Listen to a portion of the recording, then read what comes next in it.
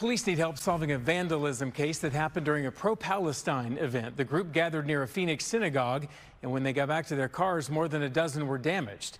Fox 10's Kenzie Beach is live with more tonight. Kenzie. Yeah, Brian, this all stems from a January 28th protest, and police say the damage is costing upwards of $100,000.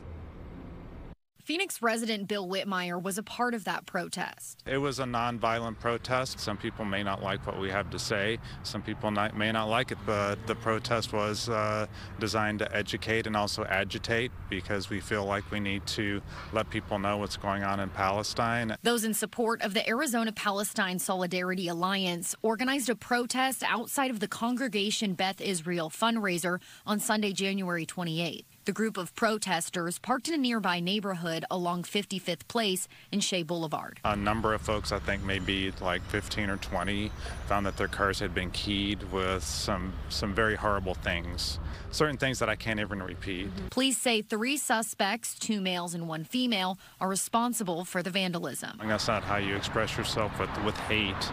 You express yourself by educating and agitating, but you don't, say hateful things to people and do hateful things. The suspects are believed to be driving a 2019 Audi e-tron with an alternative fuel plate.